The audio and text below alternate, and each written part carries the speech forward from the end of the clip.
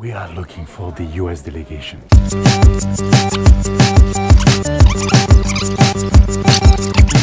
Yes, yes, yes.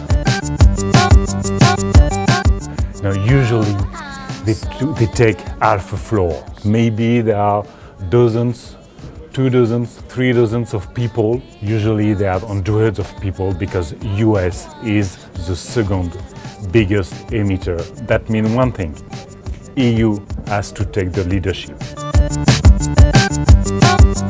There you have the official entrance of the COP, where the Americans are non-negotiating, but there are more Americans, but they are here.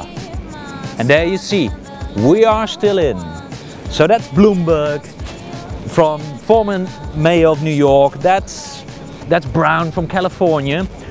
All these cities and states together, they form the third economy in the world, and they said, okay, if Washington is not going to do it, then we are going to do it, not only in action, but also by building this pavilion. Of course, some American flags around, they're still American, and here you see it all together.